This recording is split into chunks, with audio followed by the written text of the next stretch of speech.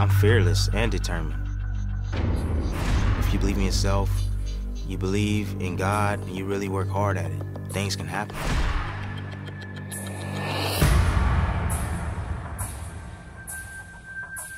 I started boxing when I was 10 years old. A friend of mine was boxing at the time, and we liked to goof off and slap box each other.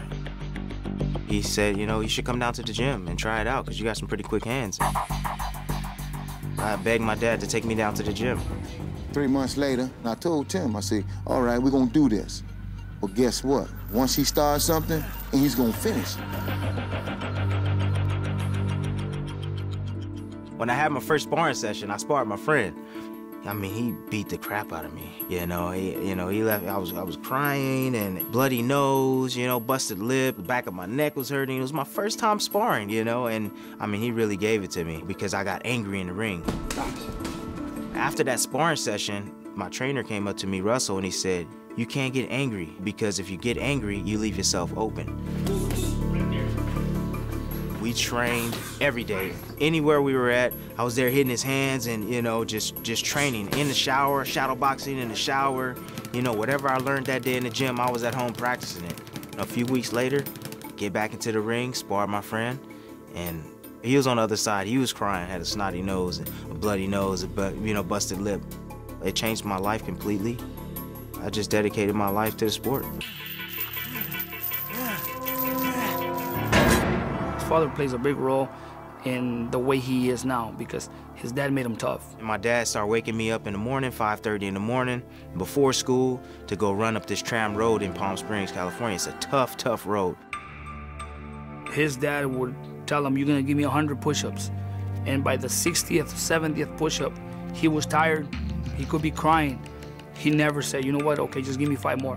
He was sitting or standing right there until he gave the 100 push-ups. But everything comes from him growing up. The way he grew up, the rough way, the tough way. That's why he's so hungry to be in this position now.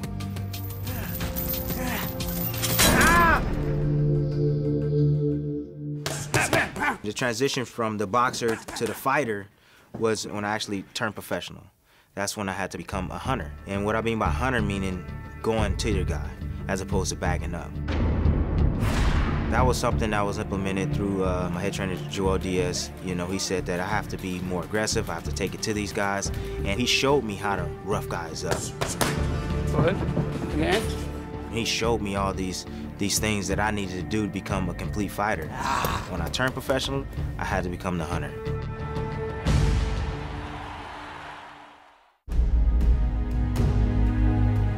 There's a lot behind the scenes. There's a lot of sacrifice.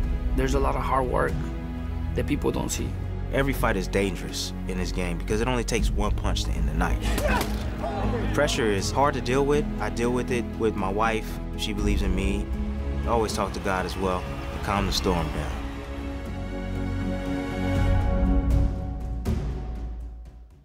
To be honest with you, dude, I'm just thankful that I'm here, man.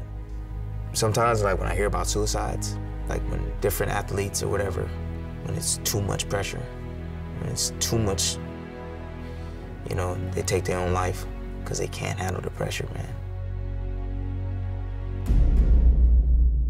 It's gotten to a point to where I've thought about it. I'm gonna be honest with you, it's past my mind because it's so much pressure on you, man. And I have to win, I have to. Would I ever take my life? No, I will never take my life. Even when he's dead tired, he never says no or that's it, never. I mean, you could give him all the work you want. You could add work and give him more rounds, anything you want, and he'll never say, I'm done or I'm tired. Never take no for an answer. People said to me early on that I was too short for the weight class.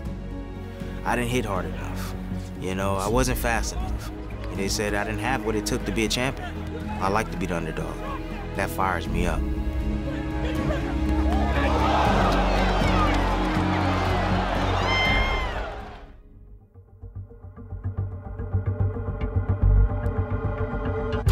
I can't believe that this fight has actually happened. This is a game changer for me. Manny is an animal. He has a lot of tenacity. He lived a tough life to get to this point. So, I mean, he carries all that in the ring. It's gonna be a tough, tough battle, but I'm willing to endure that pain.